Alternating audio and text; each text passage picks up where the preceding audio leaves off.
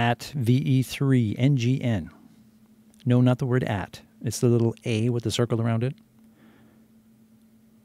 No, not like WKRP in Cincinnati. Victor Echo 3, November Golf, November. It's an amateur radio call sign. You know, ham radio.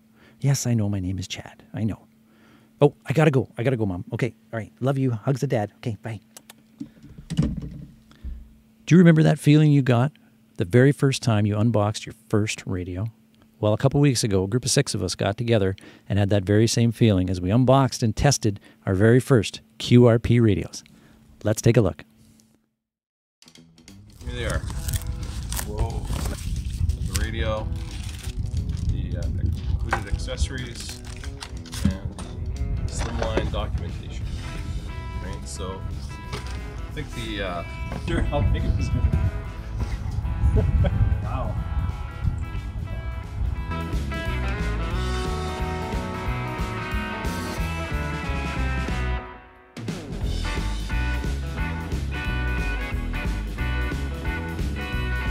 Okay, so first dummy load. Always first the dummy load, I've learned. And on 40, it's doing 3.99. It's even warming up the dummy load a little bit. Ooh, nice.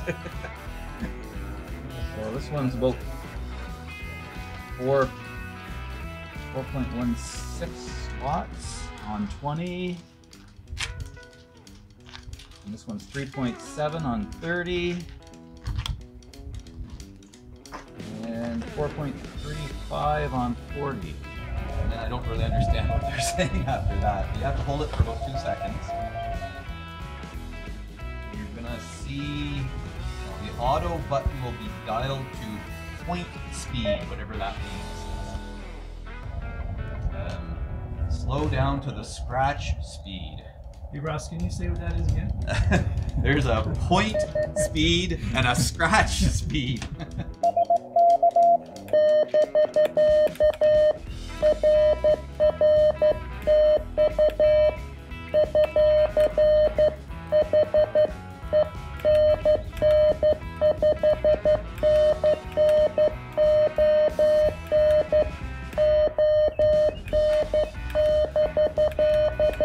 Holy shit.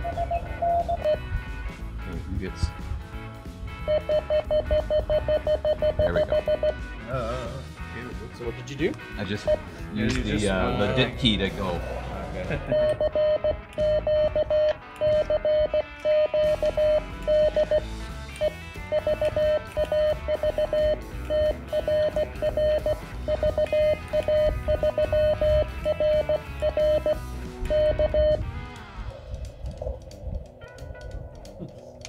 So you hold it. So point and scratch or dip and dog. Got it.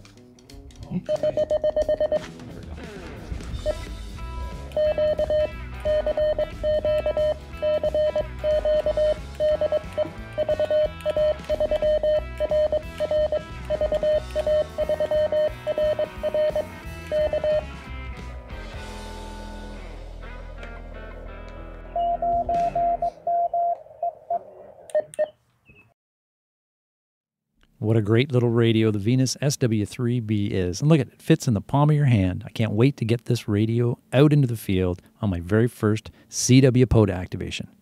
I wonder where I could go. Make sure to hit that subscribe button and click that notification bell so you don't miss any of the future content right here on the Back 40.